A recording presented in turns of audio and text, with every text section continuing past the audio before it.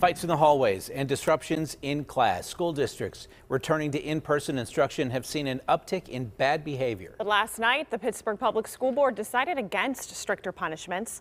And KDKA investigator Andy Sheehan asked the acting superintendent how order can be restored.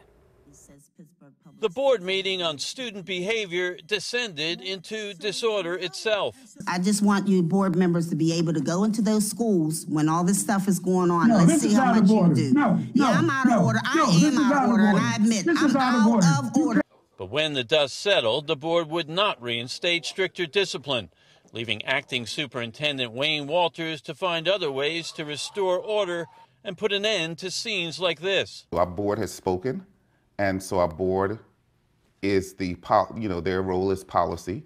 And so now that we're aware of where the board stands with policy, then we work on those interventions and supports for our entire district. And while those returning students have been more disruptive than years past, KDKA has learned there are far fewer of them. Since the beginning of the pandemic, total enrollment in the district has fallen from 22,665 to the current 20,350. A two-year decrease of more than 10%. And those figures include a growing pre-K enrollment. But this year's K through 12 enrollment has fallen below 20,000 for the first time, 18,981. Well, certainly trust is a huge issue.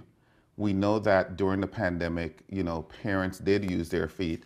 Board members have given Walters high marks for solving the district's transportation and technology problems and returning the students to class. But now he's faced with ensuring a safe environment while striving for higher academic standards. Of course, first with elevating quality teaching and learning again, making sure that our technology structures are up to par, and really sort of focusing on a plan of what we're going to do as a district to really move that agenda forward and make us more attractive. Walter says the roots of these disruptions run deep and the district alone can't solve it. It'll take the entire community. Reporting at the Board of Education, Andy Sheehan, KDKA News.